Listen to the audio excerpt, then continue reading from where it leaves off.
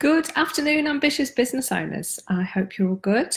17th of December, countdown on. So one of the things I hear a lot from clients and contacts and other business friends is being able to switch off at this time of year.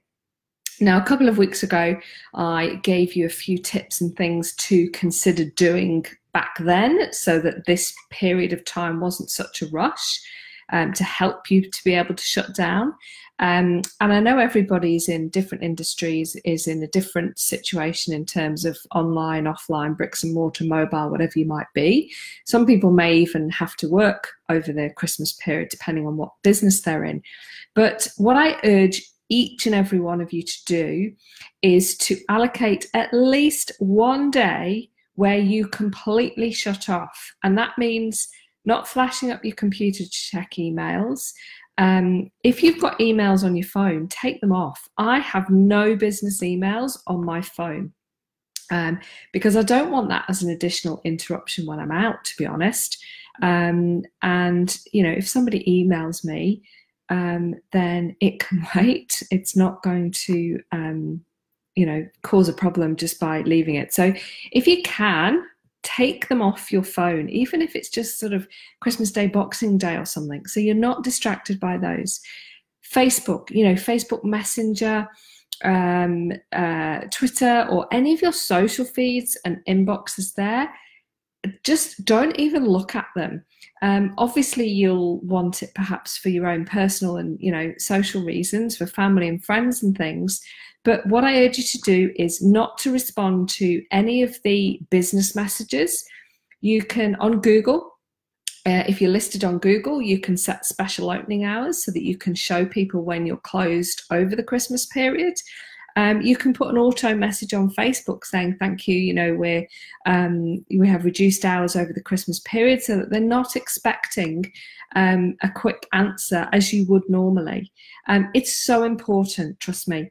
In my first year of business, I didn't do this over Christmas and New Year, and I just never felt recharged. I never felt like I was getting a break, because if you don't do it at Easter and you don't do it through winter either, all of a sudden you start burning out, and you lose enthusiasm and motivation, and you just feel drained with it all.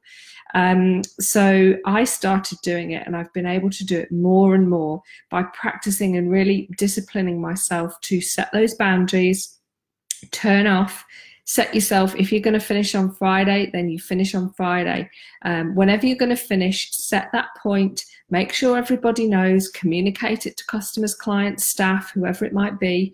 You know, it's not as if you would bother your staff on Christmas Day, therefore you shouldn't be bothered. Obviously, if you're in an industry where you're on duty or you've got a call phone or whatever, I get that. But allocate another day, whatever day it is, at least one day. I want each and every one of you to have one day where you don't look at your emails, you don't look at your social feeds. You know, if orders are coming in, you don't have to process them on Christmas Day. They can wait. Choose a day.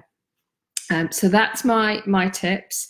You've still got time to make sure you've got an out of office set on your emails, for example. Make sure you've got your closing hours on your website. All of that stuff. Prep all that now, because you'll forget when you get to Friday or whenever you're going to shut down, you'll just want to shut down. So that's my tips. I will be taking a break. So I won't be doing lives every Tuesday as normal, but I will jump in and say hi to you all and check in with you and share some tips and thoughts for over the Christmas period to get you thinking and prepared for next year.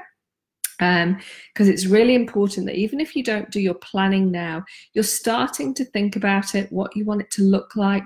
You might want to jot down what you want 2020 to look like. What are you going to do differently? So just to be thinking about it. You don't have to do anything too formal yet. But as I say, I will be taking a break, but I will be jumping in and doing some lives to get you thinking about next year. So thanks for listening, guys. Thanks for a great year. I'm not gone for very long, but I will be having my shutdown days, and I will speak to you soon. Take care.